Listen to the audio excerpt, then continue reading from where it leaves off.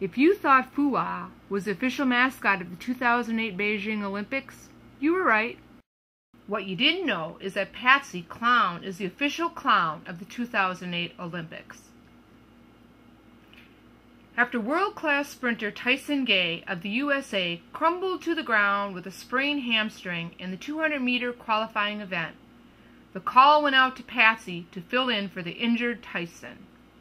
What is known only to a few, that is the fact that Patsy Clown is probably the world's fastest human. You might be thinking anyone can be fast when you're shot out of a cannon like Patsy in the circus. But let's take a look at some of Patsy's top secret training techniques.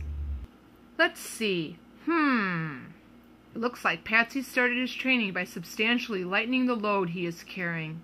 Great idea. Like any well-tuned athlete, Patsy pays attention to flexibility and uses the highly acclaimed Richard Simmons' buns of steel method. Look at the determination of that clown.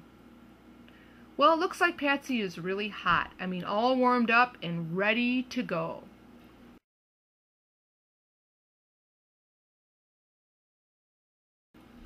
Oh no, could it be? It looks like Patsy Clown is going to run directly by 24 hives of ticked-off bees. I wonder if he knows that each hive has about 40,000 bees with stingers in it. That means he could get stung over 900,000 times on that little run of his. Do not try this at home, boys and girls. My goodness, this could get ugly really fast. Look at all the bees. They must really hate clowns. Patsy will make the Olympic team for sure.